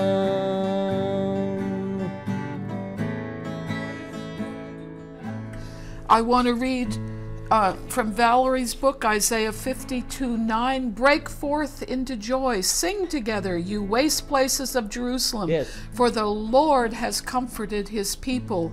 He has redeemed Jerusalem. For as one whom his mother comforts, so I will comfort you. Yes, the Comforter has come. The Comforter has come. The Holy Ghost from heaven. The Father's promise given.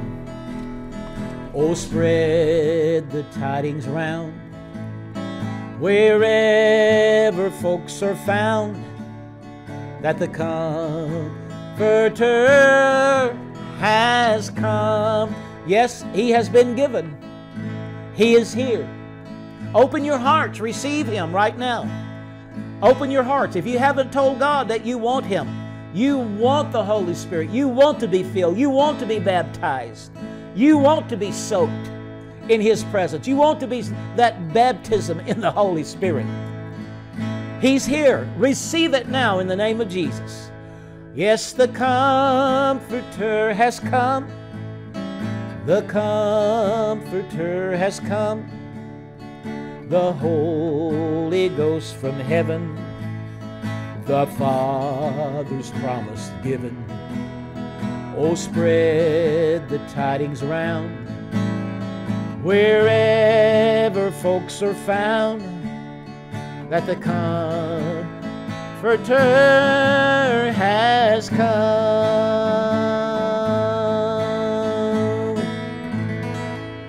And Priscilla, is it okay? I just feel, Priscilla, that I'd like to pray for you and pray for you for God's guidance in your life, and that you will see clearly the vision that He has for you. Lord, by the power of your Holy Spirit, we ask you to touch Priscilla in Taiwan right now. God, guide her steps as you have promised, and help her, Lord, to see clearly the vision and the plan that you have for her. And Lord, may it unfold before her very eyes, we pray. And we thank you for it. And we believe it will happen because the Comforter, the Holy Spirit, the promise of the Father, it's here, has come. And we thank you for that, oh God, in the mighty name of the Lord Jesus Christ. Hallelujah. Well, Sue, I'm going to open up. Have you been to live stream? Yeah, I've been following both, Eddie. Okay, that's good. Okay, if you want to go there, that's fine. The Lord has comforted His people and will have mercy on His afflicted. I know there are those who need this idea, this fact that the Holy Spirit will comfort you. Romans 15:4. Comfort, let's see, for whatever things were written before were written for our learning. I guess I should have a double screen up here, shouldn't I? Were written for our learning, that we through the patience and comfort of the Scriptures might have hope. Psalm 23:4, yea, though I walk through the valley of the shadow of death, I will fear no evil, for you are with me. Your rod and your staff, they comfort me. You shall increase my greatness and comfort me on every side. Psalm 71:21, write it down. God says He will comfort you on every side. Isaiah 61:2, God will comfort all who mourn. Psalm 119:50, this is my comfort in my affliction, for your word has given me life. Let, I pray, your merciful kindness be for my comfort, according to your word to your servant. Psalm 119:76. And Sue, you read the really good response from Eileen Kenny about what you were saying about the assembly line. There's a good comment also by Laura.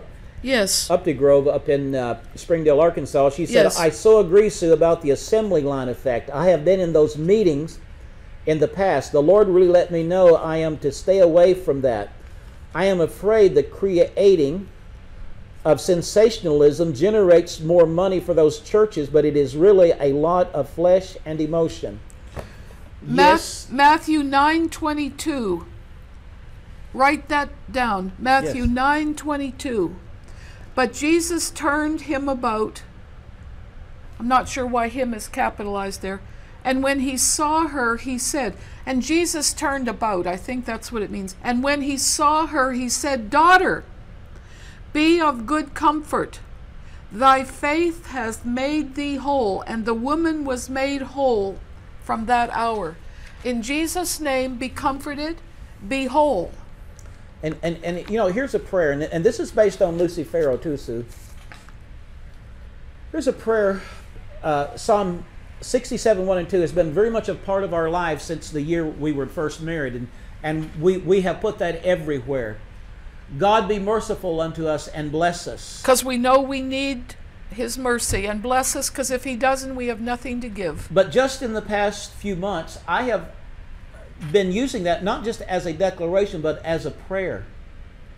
God, have mercy upon me and bless me. Out of your mercy, bless me.